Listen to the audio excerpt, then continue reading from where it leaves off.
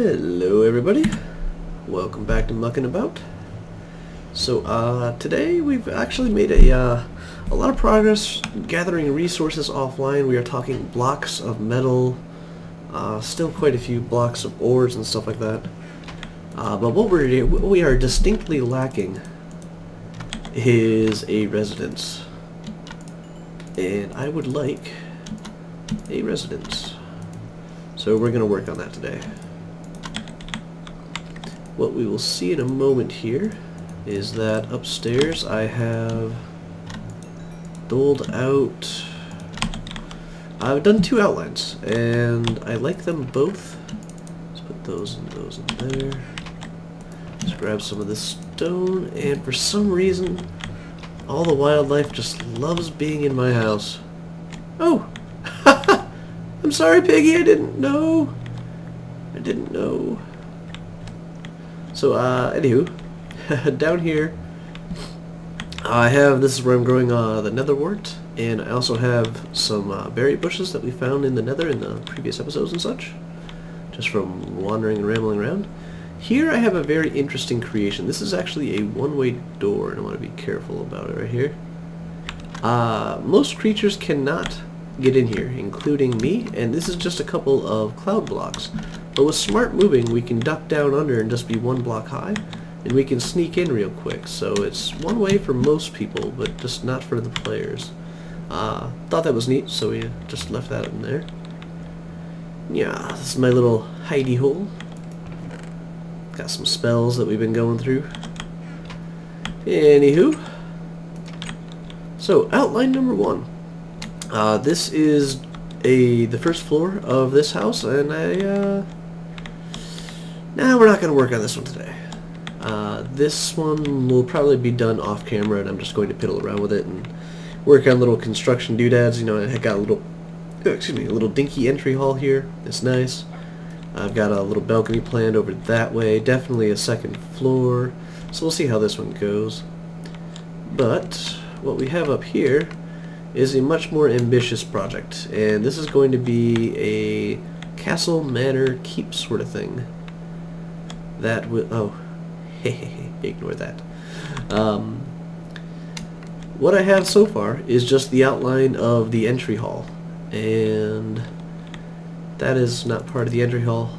This is the smeltery, and it's just sitting here for ease of use at the moment. There's a little hopper underneath there. It takes all the ingots and everything out whenever we make them. But what I wanted to do is just get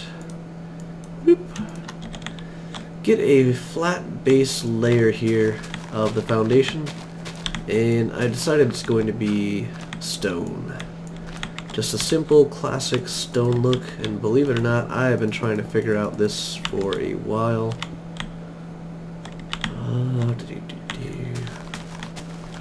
So the initial foundation, this will let us use some nice wood, both light and darks, to touch up how it's going to appear. I've been looking at all the new blocks, which here, I'll show you real quick. Space block. Railcraft has actually added in some really nice rock. There's a black and a white, but they've also added in a nice gray. That's the infernal. It's what you use to make the blast furnaces and such out of. The sandy block is what you use to make the coke ovens, but we've added in bloodstained. We got a bleached bone, which is actually made out of bone, and the frostbound rock blocks. And while I really like these colors and these additions, and the capabilities of these half slabs is that you can actually stack different ones on top of each other. So it'll work out really, really well. There's also all the different versions. Sorry, let me see. Blood. Space. So I mean, you can get just the nice little like thin bricks, large bricks. I love that little thin brick stuff. Bloodstained brick. There's the fence posts. There's the ornate. Then there's the etched. There's many different versions of them. So they really went all out, and it gives you a lot of possibility for what to build with, where, how to do it.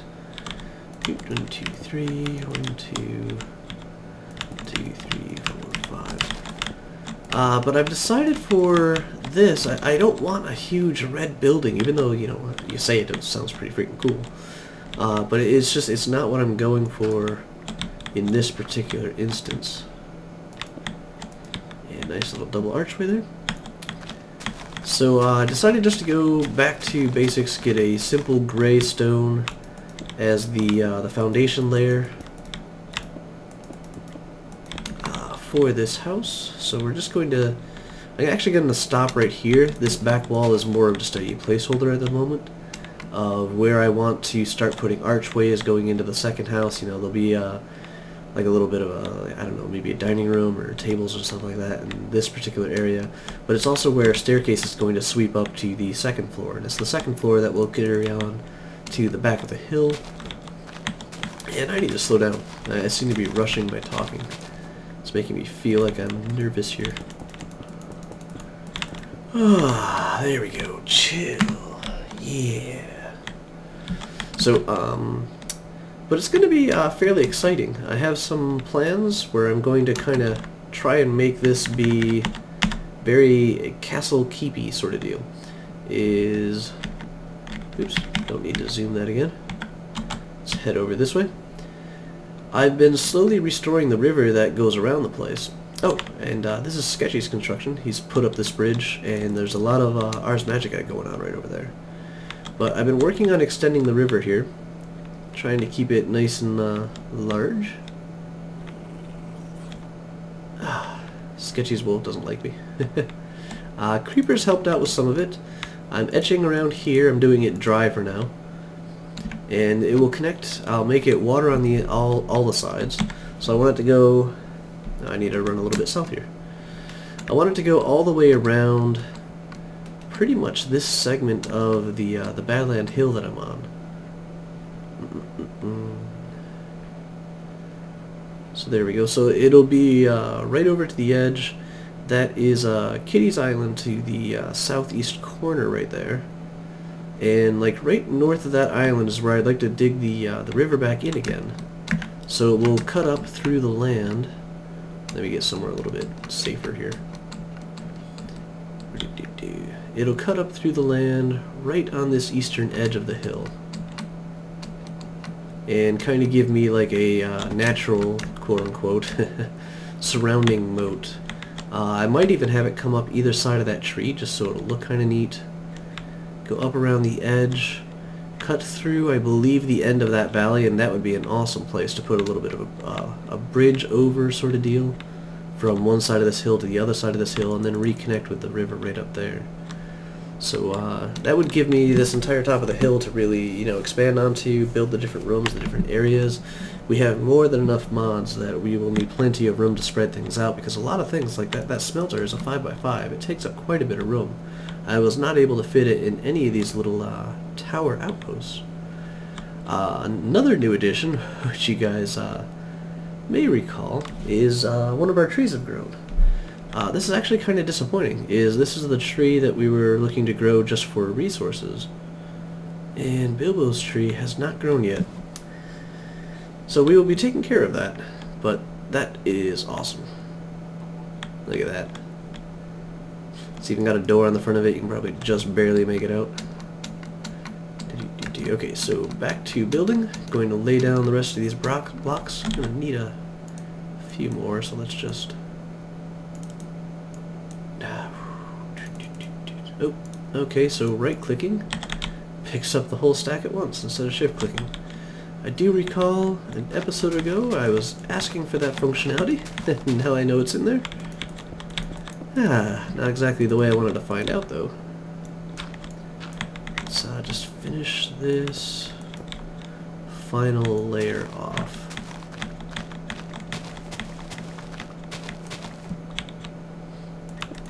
I'm also looking forward to the coloration that'll be coming up in the next update of Minecraft, the 1.6 that has the colored clay blocks. Alright, I'm just going to get rid of this back ridge. We will leave the one directly across from the entrance. As well as the ends here, this will mark our place. Smelter is going to have to come down once this gets to be a little bit more set up. I also, you know, I should just have on me... Whoa. Okay, I didn't know that. The redwood bark is not useful for planks. I guess you have to use the heartwood or maybe the rootwood? Yeah, that's interesting. Maybe... oh. Burn it for charcoal. It even says it in the tooltip. Okay. So let's get a little bit of wood here. I'm going to make a crafting table real quick, because that'll help us put things together real quick. How many more times can I say that? Let's just grab this. I know it's almost done. Yay, level 15. I actually got some quartz. Got some quarried stone. The quartz has other uses, so I'm kind of in that area. The quarried stone, though, is really white. Really white. We're going to quickly run into another need for another resource that I really do not have that much of, and that is going to be wool. I really do want to be able to put down some fairly nice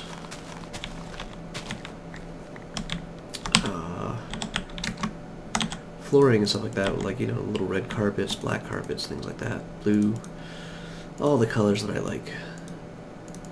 Only need a couple of these, so let's not worry too much about it. Give ourselves a nice little walkway. A little bit of an entrance. Not sure exactly what we're going to be doing down here. I might just go have a lower viewing area. This will kind of hang out over the water, you know, a nice little sitting area. Some sort of a castle-y patio.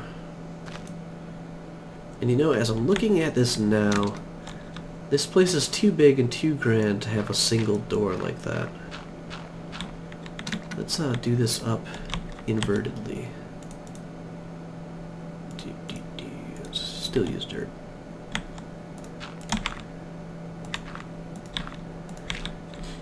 There, so we'll actually have two entranceways.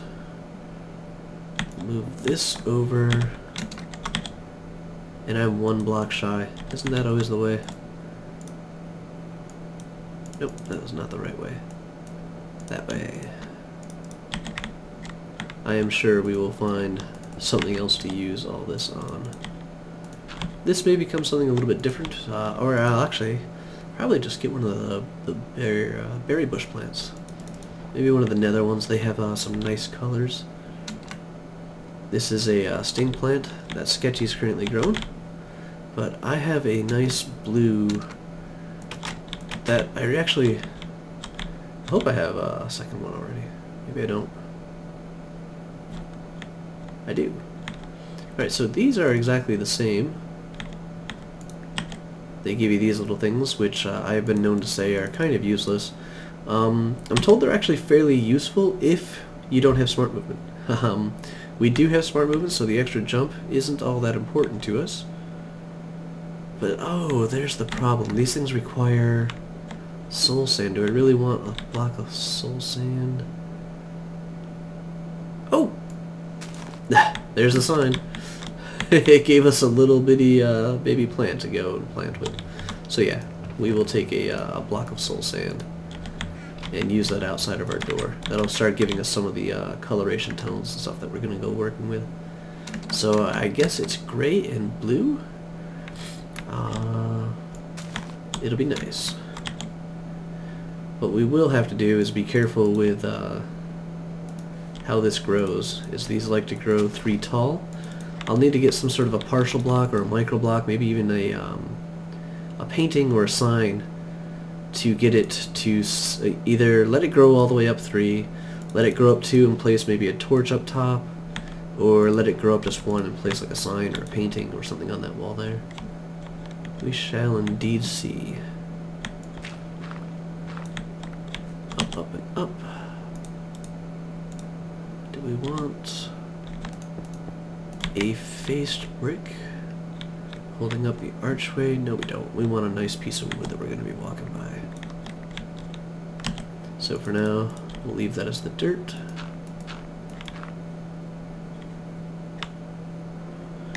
So there we go. The entryway will then again meet right on the other side here. And we'll have a nice little designed rug on the ground. Actually, you know, this might be a good spot to swap it off into twos.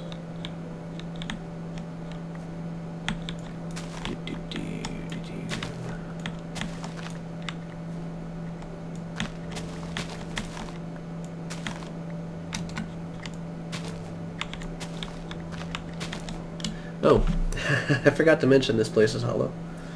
Yes, indeed.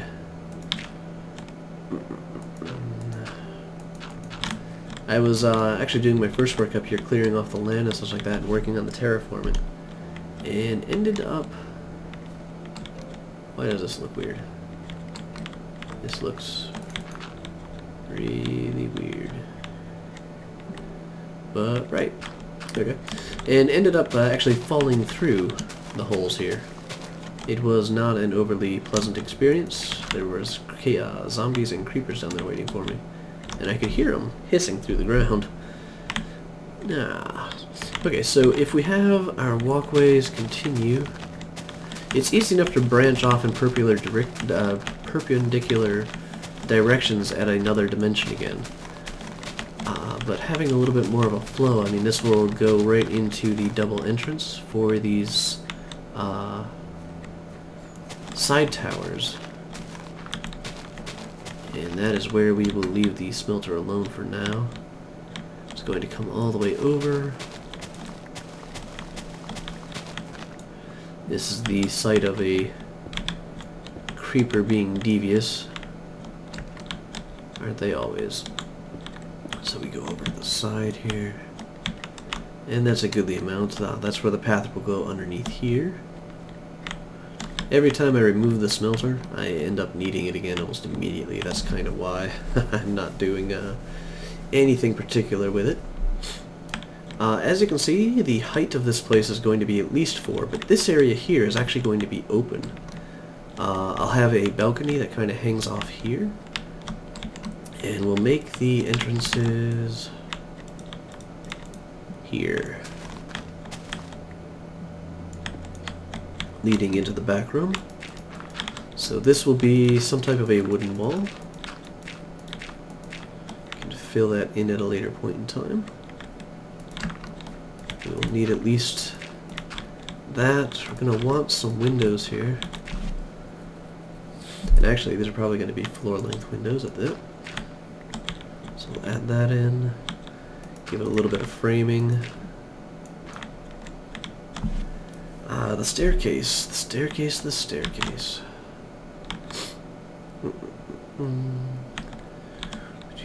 So we assume it's going to be a carpet here, so we're actually going to be up at this level. Take the stairs up. Have a nice little landing about halfway. And then they will start going up again, breaking down into just a double.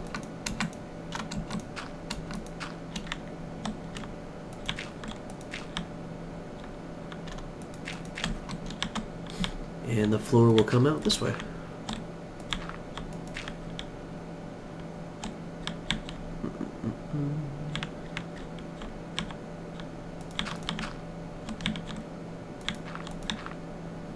And this will be where the balcony will be hanging out and over.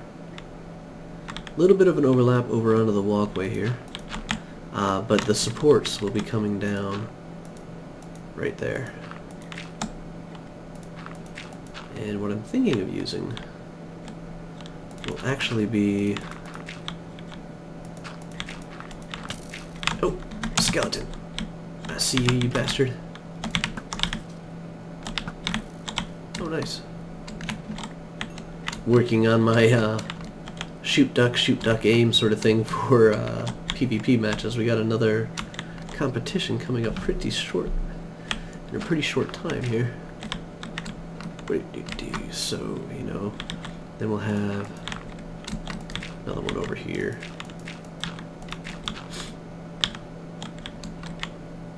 They should not block the window though, should they?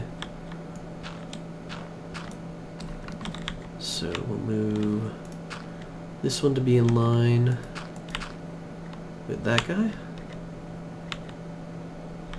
Really? Is that far away? That is that far away. And we'll have this one marking the edge of the walkway, as well as supporting the balcony over here. So that'll reduce the number of...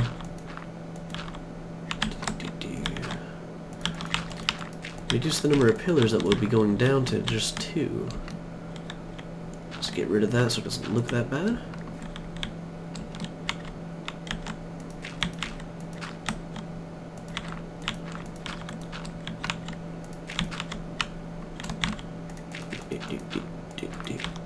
And we'll just finish this off there, and I'm going to add a couple of torches up here real quick. We'll just tap oops, tap F7, see where the lighting issues may be an issue. I'm trying to keep this place as safe as I can. I'd rather not have to constantly fight creepers and repair things over and over again.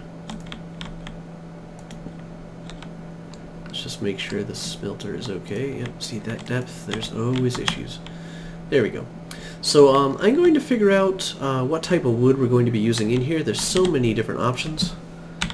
Just show you the planks real quick. So many different colors. I really like the ghost wood. That's what we have actually growing over there. The eucalyptus, it looks good on the screen here. I kind of like that color. But as soon as you get more than like 4 or 5 blocks down, it's definitely a weird color pink.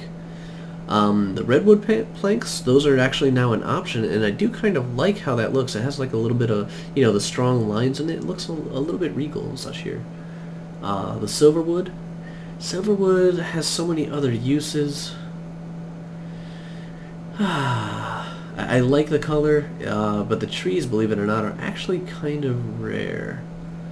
And the hopseed planks, I haven't actually found out how to get hopseed yet. I don't know if it's just a random tree, and there's a sapling, there's what the tree looks like, and there's the planks and such. There's its own little door. I really like the door. I would rather use those on the front of this place.